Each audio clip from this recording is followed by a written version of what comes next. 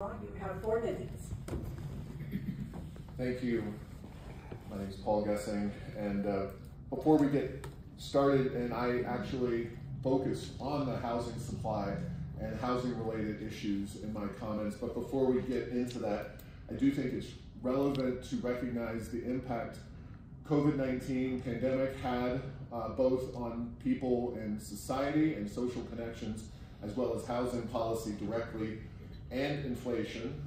Furthermore, Albuquerque is increasingly a landlocked city. We don't recognize this because New Mexico is known for its wide open spaces, but with the Air Force Base, the petroglyphs, the volcanoes, Native American spaces, and the mountains to the east of us, their land use management is going to become a critical factor in solving these housing issues.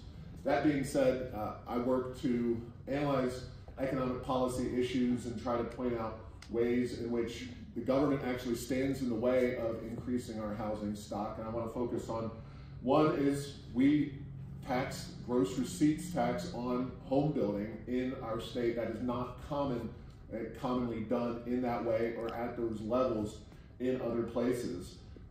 Same for apartment complexes as well. Earlier this year, in fact, in January, new costly building codes were adopted by the Construction Industries Division right here in New Mexico that further will increase the price of single-family houses and apartment buildings.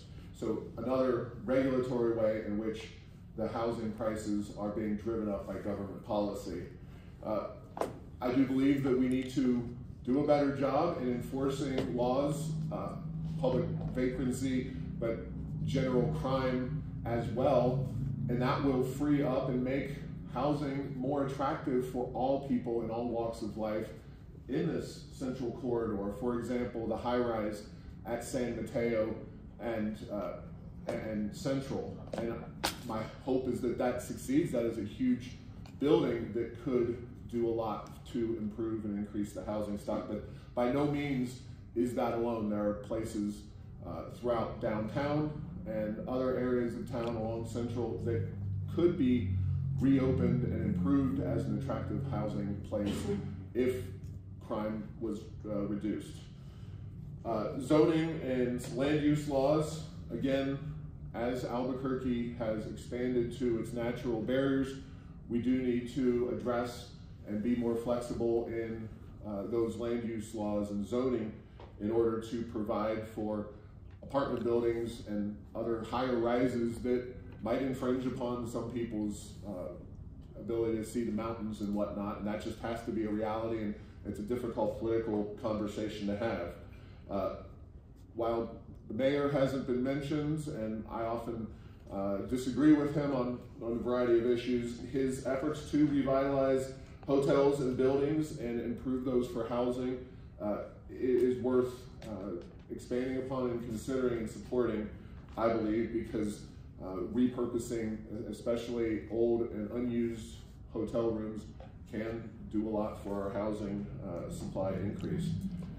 I'll conclude with saying that the homeless situation is not a simple issue. This is a very complicated thing that is caused by many different factors: mental illness, drug use, family breakdown, the disconnectedness of society. I am skeptical that government can truly solve this problem, but it can get barriers out of the way and mitigate against its worst aspects and try to improve those things. But it's up to us as individuals operating in society. My family has been impacted directly by homelessness. Many of yours perhaps have been. It's not easy. It's not a simple situation, even as a family trying to address it. So understanding it's a complex, often dicey problem that is not easily solvable by government policymakers is worth noting as well. Thank you.